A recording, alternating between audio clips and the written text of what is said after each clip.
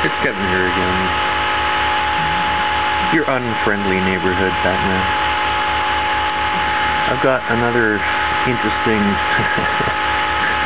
This thing just keeps throwing more warps and twists, and that thing's just about to fall off right there.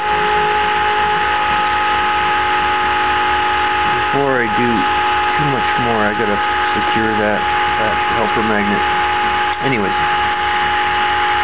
let's get to what's going on here.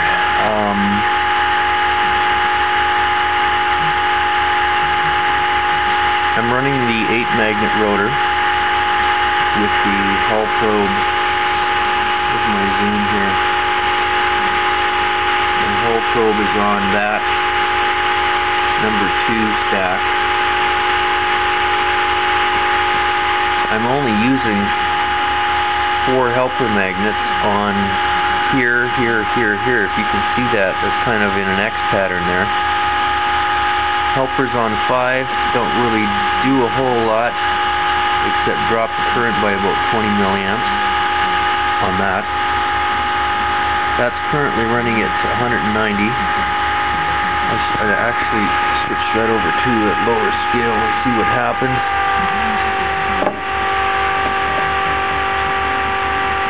Yeah, so we're looking at about 190.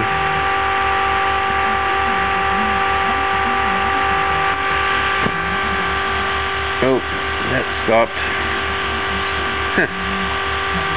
Now let's see if we can get this thing going. Anyways, let me explain what was going on.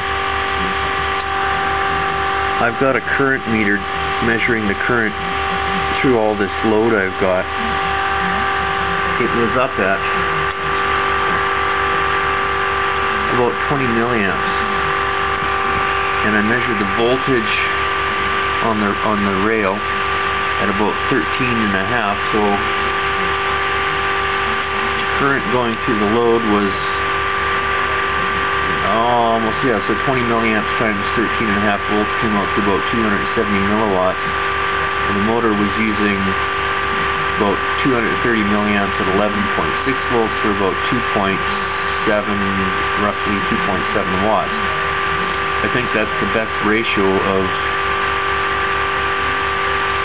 power used to power, or power generated to power used, which is like 0.100 something when you make it into a decimal ratio. That's the best it's ever done so far. Still not anywhere near where we need it to be, but it's getting there. Anyways, what I did here was, after that, I didn't have the fan plugged in. This little computer fan. I just had the light. Whoa! I shorted that out. Give me a second here. I'm going to put this back to where it used to be. Setting the camera down for a moment here.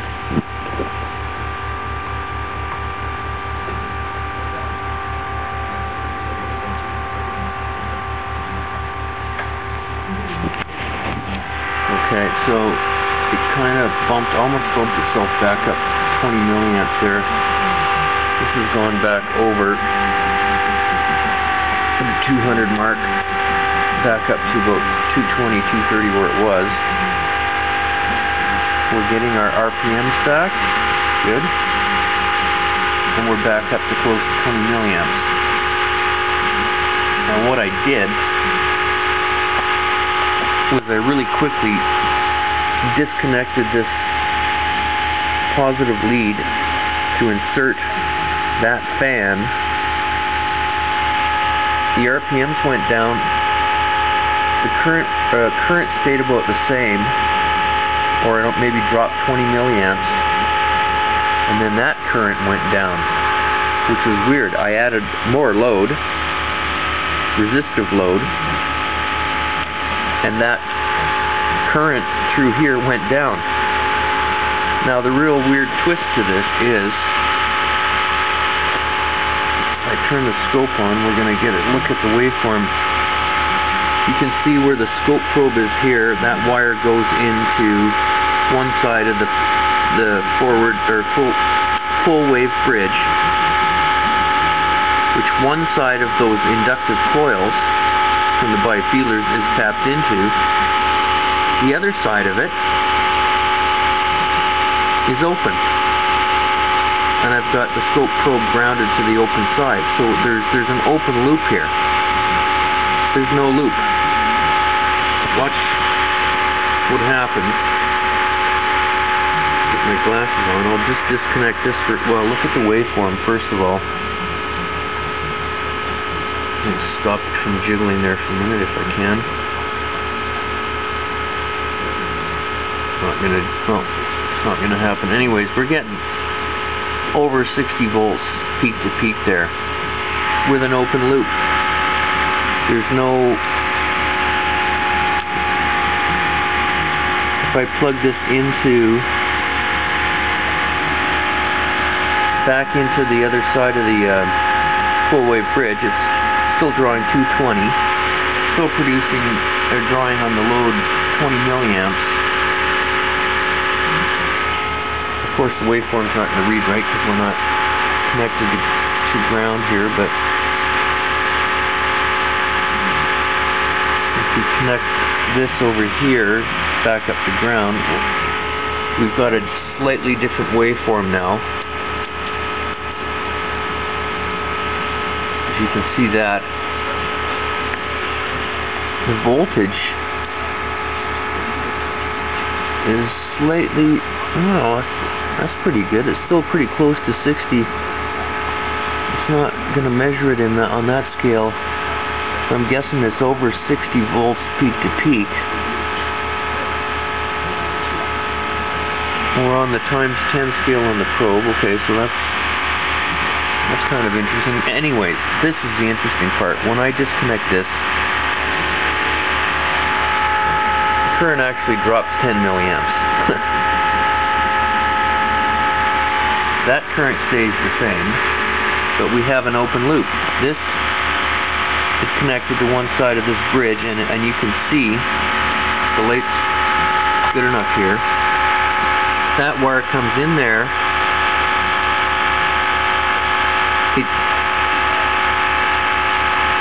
Anything, I guess, that's negative going is going to go back this way across here, but then it should be, I don't know, maybe one of you guys can figure this out. Let's get this wire out of the way.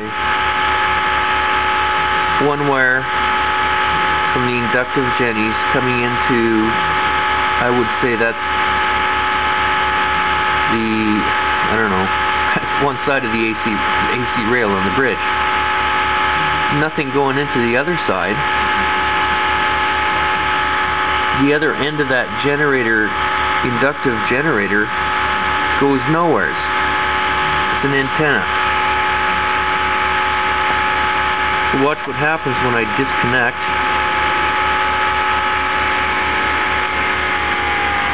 Current goes way down as expected. RPMs go down. Generated current goes down. Lights pretty much shutting down. So let's plug it back in. We're back up to the 210, 20 milliamps. Now we're up to 20 milliamps there.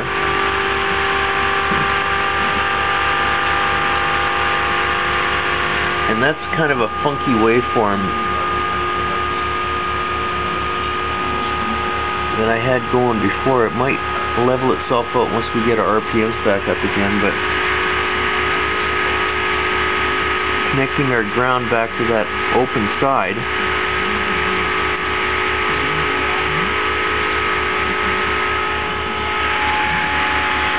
give me a second.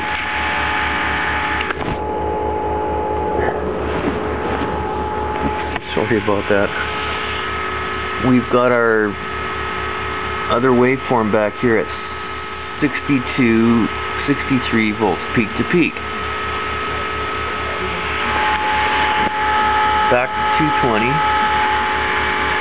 20 milliamp draw there, and I'd say that thing's running at about 3 grand, 3100 roughly. So yeah, and those lights, you know, they're running pretty bright. I hooked this thing up to 12 volts, which is its recommended power supply voltage. Ran it through a current meter to see how much current it was drawing, and it came out to about 1.6, 1.8 watts. And that's pretty close to how bright it was. It might have been obviously a little bit brighter when I just had it running straight off, you know, a proper power supply, and it could draw as much current as it wanted to. So, I'm kind of thinking I could be measuring the power wrong on this whole section here. I could be getting more than what I'm actually measuring. Possible. You know, because I'm going to try and plug this fan in now. If you can just kind of, if I can steady this. No, I'm not going to be able to do it. I need a tripod or my boom here. Anyways, I'll see if I can do it with one hand this way.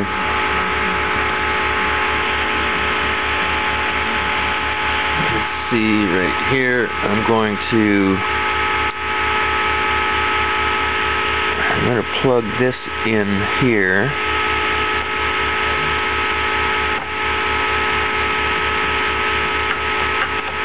Come on. Okay, now I'm going to disconnect that, hook it up there, and then connector in there. Come on. It wants to start. Or it started up before, and that was actually running quite well. The current stayed the same, even though I plugged in this extra load. And the current down there went down a bit. I'm not sure what is happening, but plugging in more load slowed down the RPMs. But this thing should run. There it goes. It's barely running. I don't know if you can see it there, spinning a bit, yeah. That came up a little bit. That went down. Even another 20 milliamps, or 10, sorry.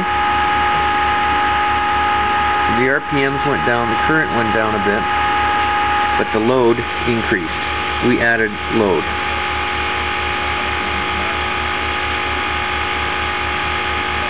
So that's an interesting phenomenon there, I have to say, especially that open loop. That wire is an open loop.